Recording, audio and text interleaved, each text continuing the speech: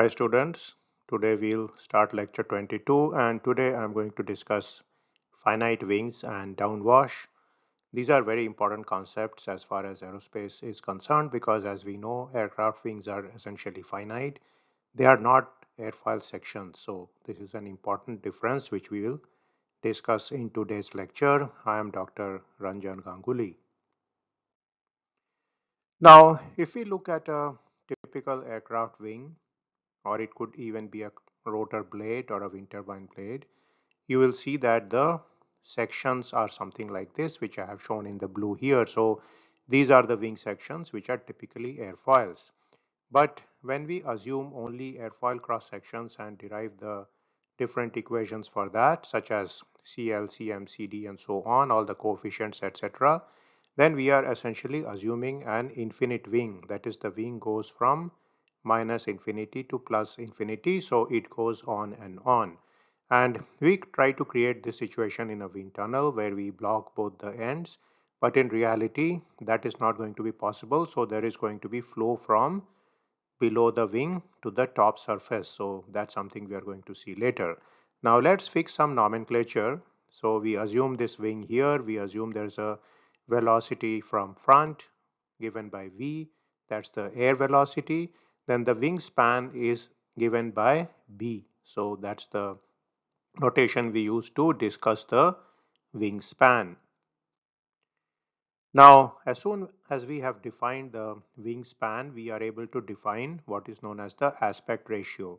So we use the symbol AR to define aspect ratio, and AR is B square by S. So here you can clearly see B is the wingspan and the area of the wing is A, and therefore AR would be B square by S. So of course the dimensions of both the top and bottom are meter square here, so this is also a dimensionless quantity. Now just to give you some idea about this number in terms of actual geometric shapes, let's look at, for example, a rectangle wing. So this is the most simple cross section you can get, and here of course B would be the wingspan and S is the area of the wing, and this is going to be given by B into C, where C is the chord. In the case of a rectangular wing, the chord is constant throughout the wing. So S is BC, and if I substitute this in the definition of AR, I get B square by BC, B cancels out, and I get B by C, which is of course the typical aspect ratio as we define in anything which we do. For example, if we are making figures for a document, then we talk of aspect ratio there and so on. And so that's the aspect ratio in terms of a rectangular cross section. Now we'll see that in many cases an elliptical cross section is optimal for aircraft wing. And so what happens is that if we consider an elliptical cross section, the wingspan would be B and the maximum chord length, which is at the center, would be C, and therefore then I can write the area of this shape as pi BC by 4. This you can get from geometry, and essentially again I substitute this in my equation here for aspect ratio, and so I get 4b by pi c, and the final shape which I am going to look at is the circular cross section. And a circular cross section, let's say B is C is D. So essentially in this case the wingspan is same as the chord, and these are all given by the diameter of this circle, which is D. And if I make this substitution here, I would get this is 4 by pi. Now it would seem that the circular wing is very theoretical, but do remember that many flight vehicles use rotors, for example helicopters and drones, and in those cases the wing can actually be considered to be a circular cross section body. Now we are going to use a different notation for infinite wing and finite wing in terms of the lift, drag and pitching moment coefficient. So for the airfoil section we will use small letter c, so small cl, small cm, small cd. These are the lift, moment and drag coefficients for an airfoil or infinite wing. And for a finite wing, we will use CL, CM, CD, where C is given by capital letters. So this will help us demarcate the difference between these two type of wing situations. Now let us look at what happens when you have a finite wing. So if we go back to our airfoil pressure distribution, we know that on the top surface there is a suction or there is a low pressure region, and on the bottom surface there is a higher pressure region. This you can see from the diagram of the pressure coefficient with respect to the chord, which we have discussed before in one of our previous lectures. So this is the airfoil section here.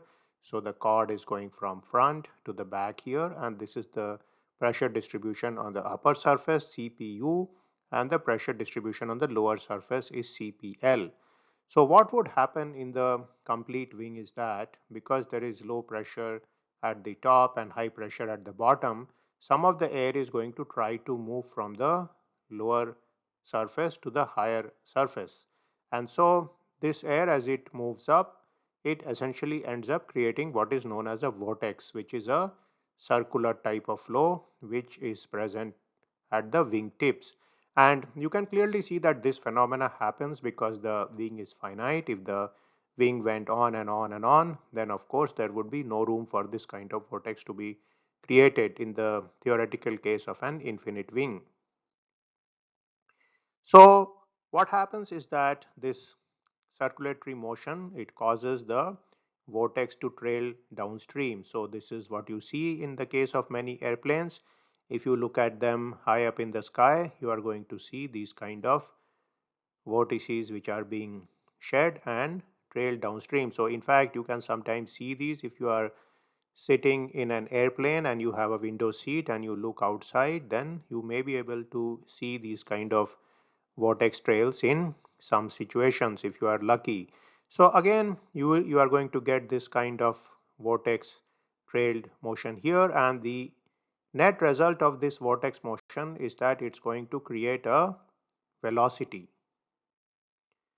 So what happens is that the wing vortices cause a small downward velocity component, and this downward velocity component I have given in this red arrow here, and you can see that there is the forward velocity v, there is the downward velocity caused by the vortices, this is sometimes known as the downwash velocity also, and the resultant velocity which I have given in this maroon color is given as the resultant of the V and the downwash, and this angle is actually alpha I, alpha subscript I, and this is the induced angle of attack. And of course remember that alpha is our usual angle of attack for a typical airfoil section. So what would happen is that the resultant velocity seen by the airfoil section changes because it is now actually a finite wing situation. So the airfoil section would have seen the velocity given by v and the angle given by alpha. But what happens is that now because of the presence of downwash w, the resultant velocity is given by this purple line, and so the angle actually reduces to alpha effective, where alpha effective is alpha minus alpha I. So this picture is very important. You can clearly see this angle is alpha, then from geometry we know this angle is alpha, and then we clearly see that alpha effective is alpha minus alpha I, because W is of course a downwash velocity acting downwards. So what this downwash velocity is going to do is that it's going to reduce alpha, and in turn it's going to cause a change in the lift and drag. So the effective lift and drag which act on the finite wing changes, and this happens because there is a backward tilt of lift caused by this downwash velocity, and this leads to what is known as the induced drag. So you can clearly see here that the effective lift and drag have changed because these are parallel and perpendicular to this resultant velocity here. So this drag effective is parallel to the resultant velocity here, the L effective is normal to the resultant velocity here, And what I have shown here, the blue lift and drag, these are essentially normal and parallel to the actual velocity v. So there has been this change in the lift and drag due to the presence of the finite wing. So in summary, what actually would happen with the finite wing and the infinite wing? So let us assume if we have an infinite wing or an airfoil situation, alpha was 6 degrees. Let's say the CL was zero point 0.9 and CD is 0.008. Then in a finite wing, the effective angle would go down from 6 degrees. So that's we have seen because of the presence of the downwash velocity. This would cause the CL to go down slightly from the zero point 0.9 value, and it would cause the CD to go up from the previous 0.008 value. So we see that both these effects which are happening are somewhat negative. They are not something we want. We don't want to reduce lift. We don't want to increase drag, but it does happen because we have a finite wing. And one of the things we can realize qualitatively here is that infinite wing would be more efficient, and therefore we see that whenever we are designing aircraft for cruise, we tend to prefer long slender wings because they are going to lead to higher lift and lower drag. Later we are going to see the math behind all this thing, but intuitively we can see that this is because the downwash is created, and downwash is created because the wings happen to be finite. So there is always going to be this flow here. The vortex is going to be shed from the wingtip, and so there is going to be the downwash velocity. So to summarize today's lecture, we see that finite wings create trailed vortices which cause the downwash velocity, and downwash reduces the effective angle which is seen by the wing, and this in turn produces a tilt in the lift vector which leads to the creation of induced drag. So this is something important, that induced drag is actually created by the presence of lift. So it's something like a price you have to pay to generate lift from a finite wing.